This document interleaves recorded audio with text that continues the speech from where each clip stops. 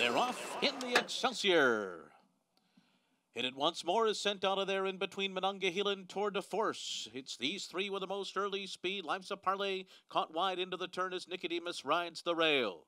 At the back of the field, Shiver Me Timbers and Holiday Bonus. So they make their way around the first turn. Hit it once more, hustled out of the gate, makes the lead.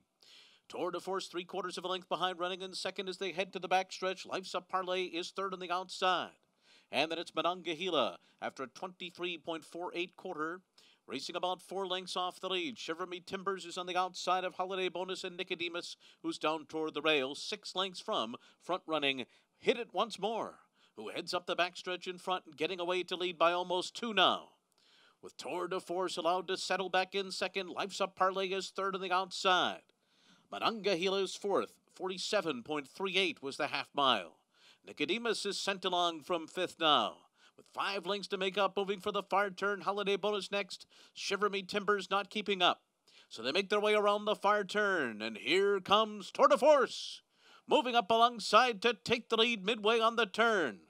On the rail, Hit It Once More tries to hang in there in second. And outside of them, Life's a Parlay is moving 3 wide.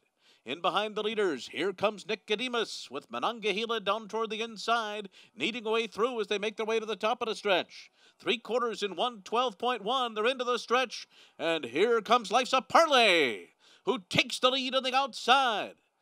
And now angling to the outside is Monongahela trying to close in. Life's a Parlay a length and a half.